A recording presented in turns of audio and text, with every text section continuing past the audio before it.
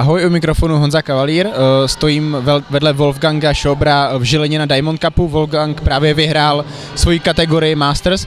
Wolfgang, how do you feel? Well, when you win such a fantastic championships, you only can feel fine. So I feel very, very fine, and it's the second time that I'm here. I was there as a judge some years ago, and I always feel fine when I come to Žilina. So you definitely like competing in Slovakia. Will you come back? Well, to open a secret, this was my very last championship as an amateur, and therefore I enjoy it very, very much to be here and to win this wonderful class, and it's a very good feeling. So after today you retire? Yeah. Congrats to your career. What's next for you? I guess you will still train. What? I guess you will still train. You don't. Yeah, I will go on training, and maybe this year I will turn pro for the Masters Pro, and we'll go on the 31st of August to Pittsburgh, Pennsylvania for the World Championships, Pro World Championships. I will give quick translation and I will get back to you. Wolfgang mi pověděl, že dnešním dnem končí amatérskou kariéru. Po dnešku by měl získat profesionální licenci Masters a zúčastnit se soutěže v Pittsburghu v Americe. Samozřejmě dále bude trénovat. Wolfgang, if you could pick one thing that bodybuilding stole from you and one thing that bodybuilding gave to you, what can you think of? Well, if you ask if bodybuilding has ever stolen anything to me, no, it gives back very much, you know, and what I profit from is that I age nicely, so it's kind of fountain of youth for me.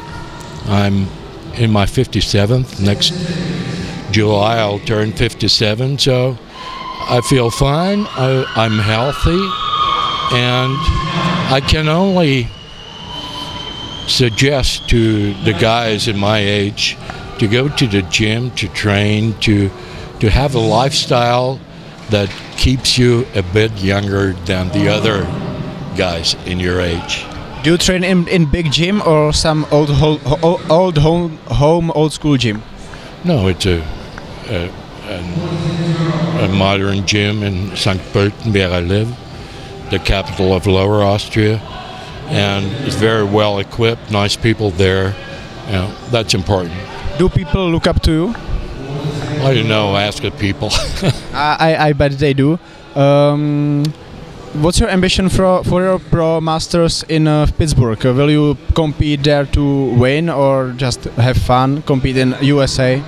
To be honest, just to compete for fun would be too expensive, because the travel, the housing and so on, you need a lot of money to go there, and therefore I go to bring my best shape, and then we will see what it will be worth.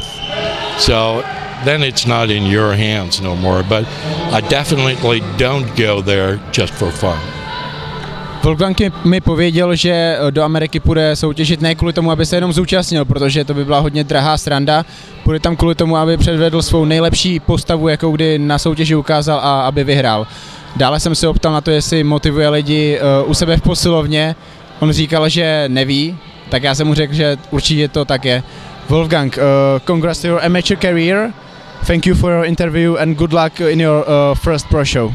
Okay, thank you very much. Thank you. Ahoj, u mikrofonu Honza Kavalír, nacházíme se v Žilině na Diamond Cupu a vedle mě stojí Josef Piry po soutěži. Josefe, jak se cítíte? Ďakujem pekne, jak po súťaži vyžmichaný, jak citrón, ale šťastný. Ďakujem pekne. Co vás teďka čeká po soutěži? Nějaký jídlo pořádný? Tak všetko s mierou, oddych, venovanie sa rodine. Toto bola posledná súťaž v kariére, ako zakončujem to. Podarilo sa to s bronzovou medailou na takomto krásnom podujatí. Som veľmi vďačný, teším sa. Ďakujem pekne. To vám gratuluju k pěkný kariéře. Jak jste se svojí kariérou spokojený? Jak hodnotíte vaše největší úspěchy? Dokázal jste to, s čím jste vlastně vstupoval do soutěžní kariéry?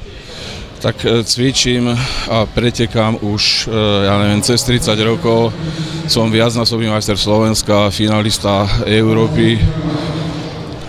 Kulturistika mi veľa vzdala, ale ešte viacej dala.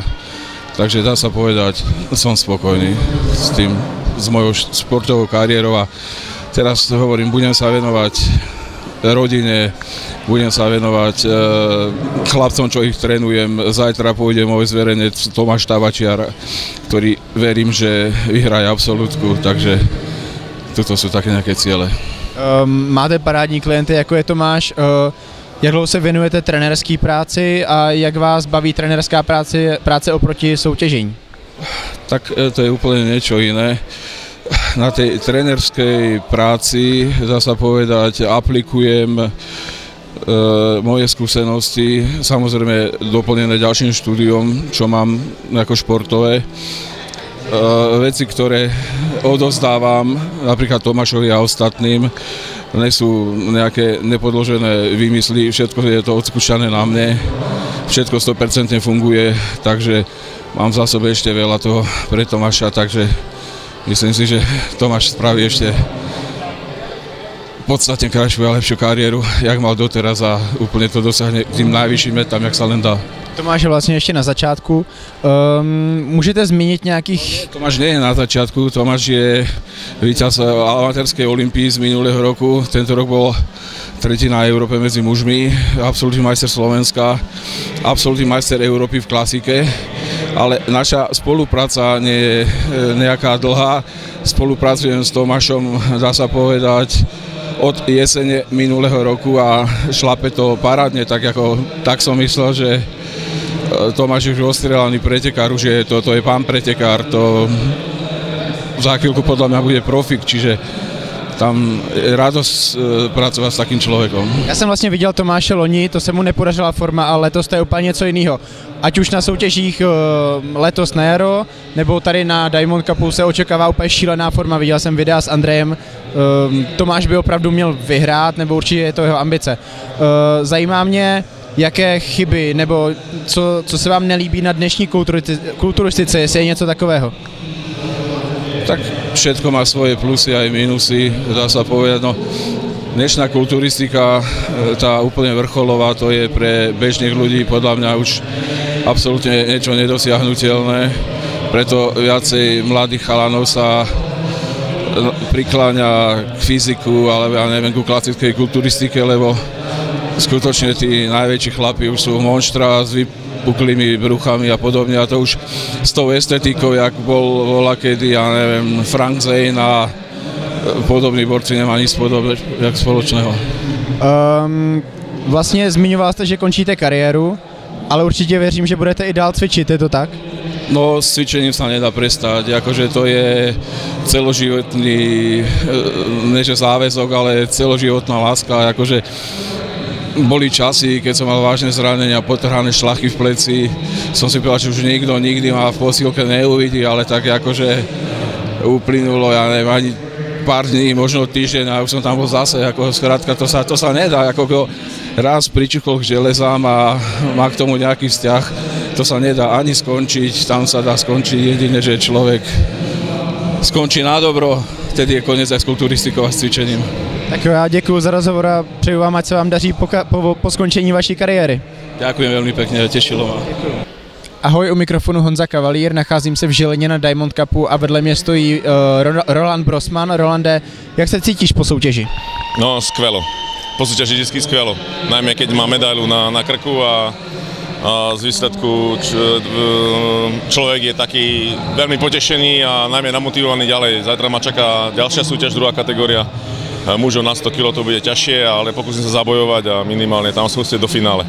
Jak se ti soutěží doma na Slovensku? No, veľmi dobre. Tu v Žiline už vystupujem prakticky druhýkrát, vedel som, kde to zhruba asi bude.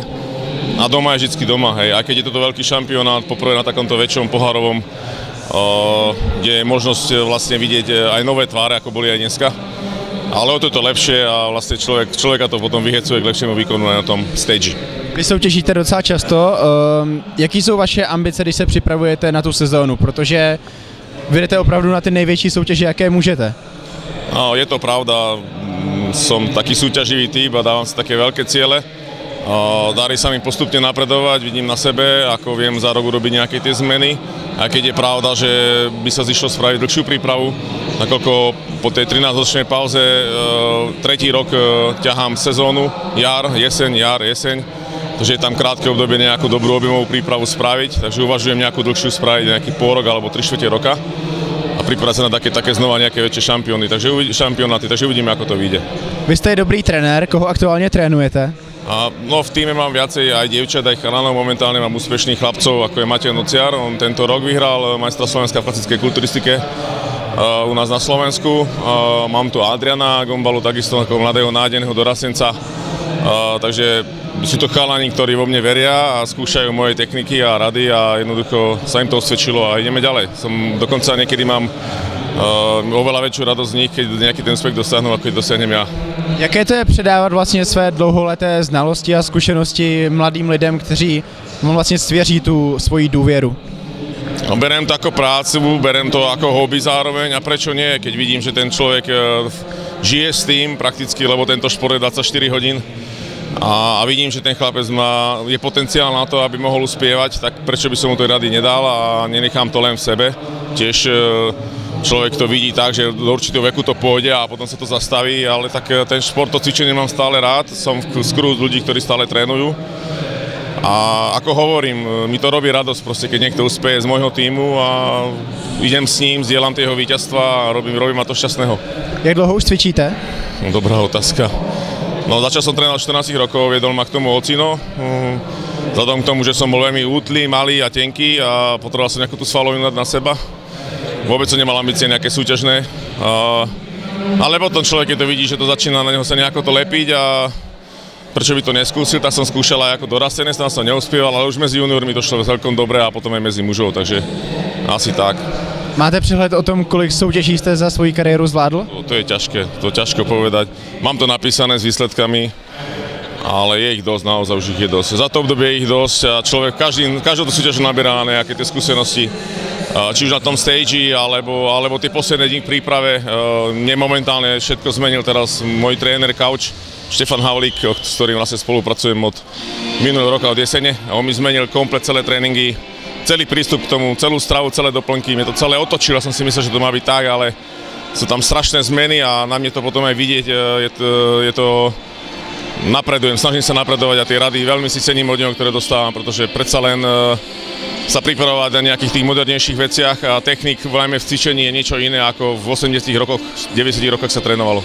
Můžete zmínit jednu věc v tréninku a jednu věc v jídelníčku, kterou vás Štefan hodně překvapil? No určite nie obrovské ťažké váhy, sú to skôr techniky a mňa prekvapil poviem len jednu vec, že dá mi nejaký daný cvik v 4 sériách a každá séria je úplne iná, ako na tom istom stroji alebo na tom istom cviku, inou technikou, inou rýchlosťou, inou stopkou, iným podržaním.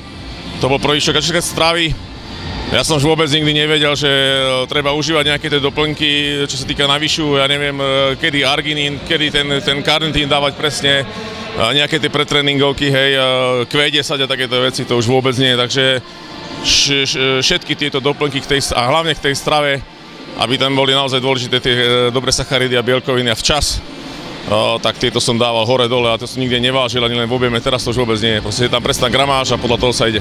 Jo, já gratuluju k medaili, gratuluju k úspěchu, díky za rozhovor. Ďakujem veľmi pekne.